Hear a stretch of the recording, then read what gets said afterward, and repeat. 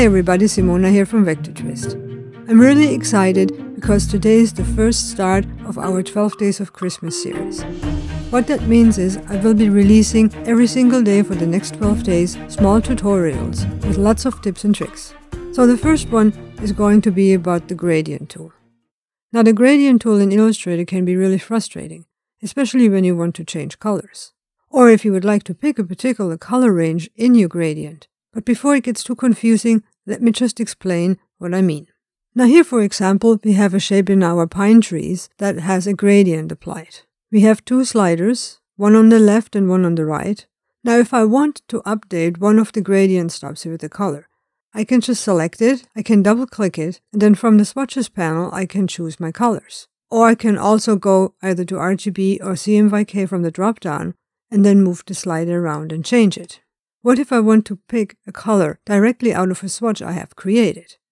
Now if I highlight the shape with my gradient and then make use of the Eyedropper tool, the shortcut for this is I on the keyboard, and then select a color in my swatch, it will update the whole shape and make a solid color for my fill. Of course, this is not what we want. I would just like to update the gradient slider, the stop here, just with the screen. Now there are several ways to go about it. We could either select our swatch, open the swatches panel, click on the color fill here and then drag it into our swatches panel, then go back, select our shape, and then drag from the swatches panel onto the slider our color.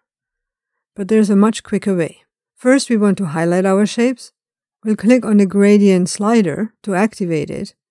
Then I'm switching to the Eyedropper tool. I'll hold the Shift key and then I'm going to click on the swatch that I want to pick the color from and watch what happens.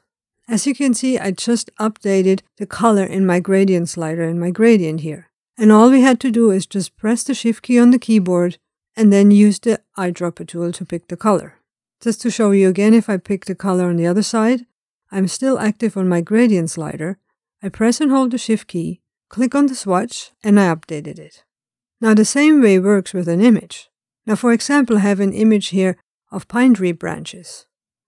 I still have my gradient slider activated. I press and hold the Shift key, and then I select a light green out of this image. And it will apply this color to my gradient slider. This is really an easy way to switch the colors around in your gradients. Now what if you wanted to update it on all of our shapes? Just make sure you select them, activate the gradient slider again, switch to the Eyedropper tool. Shortcut for that is the I on the keyboard. Press and hold the Shift key and go back to the image and sample the color. Now I would like to show you one last trick.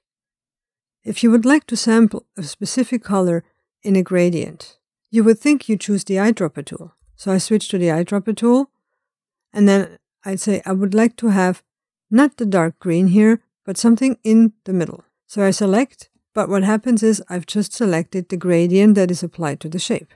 Now again, I can use the Shift key here. If I press and hold the Shift key and then go back to the same area, watch what happens. I click and select, and here in the color fill, it has given me the color that is exactly where I clicked on the shape.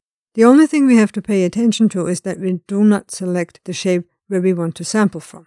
For example, if I select the shape, then choose the Eyedropper tool, and then try to do the same thing, press and hold the Shift key and click, it will just apply the color that I've picked right from the middle. So our gradient is gone, but I do get the color. So in order to just pick the color, do not select the shape where you would like to sample from. And this is it. This is our first small tutorial of our series 12 Days of Christmas. If you liked it, please leave a comment below.